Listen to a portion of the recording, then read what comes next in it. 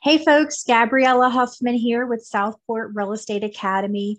As you know, we've got some updates to our forms rolling out in just a couple of days. So I wanted to go over a few changes that I've noticed on the standard 2T sales contract that may be interesting when you run into it in practice. First one is the earnest money and the due diligence fee section. Notice that the due diligence fee now has a place where you can check method of payment, how that due diligence fee will be turned in. Also notice that the earnest money, there are still two opportunities to turn that in, but notice that the first opportunity will be by the effective date of the sales contract. Just like the due diligence fee is the effective date, so is the earnest money. No longer with this offer is an option.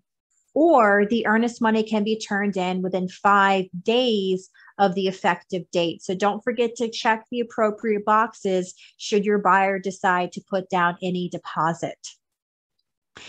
Next, look at this section here. Please make sure you go read this and highlight this because this is very interesting.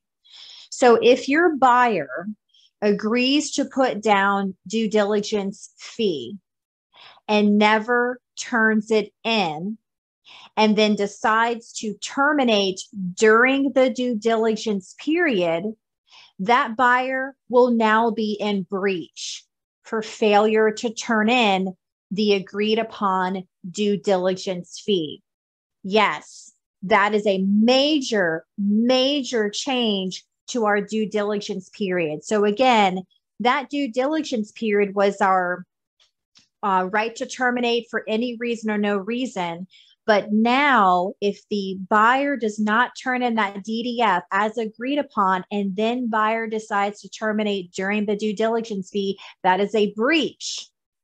So the seller is entitled to not only the due diligence fee, which they can come after, but any earnest money deposit. Yes, that has changed as well.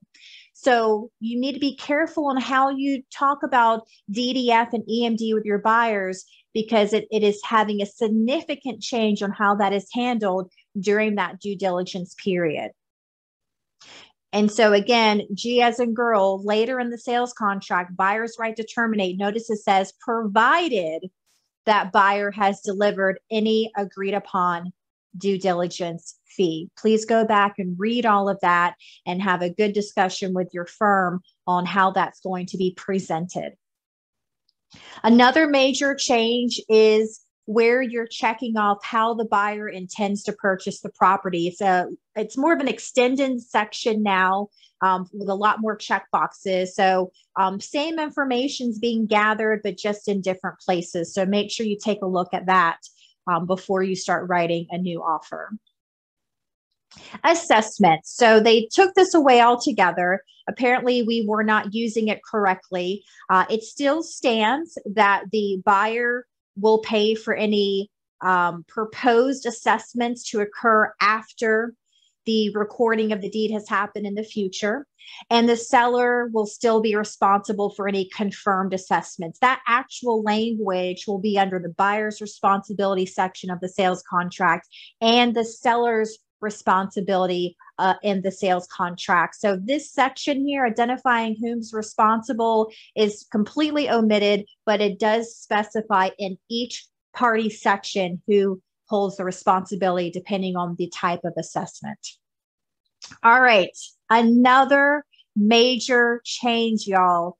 Delay in settlement. It used to be 14 days. So if you missed the settlement date, which is fine because it's not followed by time being of the essence, it was a 14-day grace period. But now they've changed it to 7. So keep that in mind when you're trying to schedule those settlement dates and stay really close attention to your transactions because now it's 7. As you do know, there is an amendment to contract if you need some more time, but this is another major change here. All right, folks, that's all that I wanted to talk about. I'll be picking through the other forms and do some more videos. If you have any comments or questions, feel free to reach out. Thank you so much for everything. Have a great day.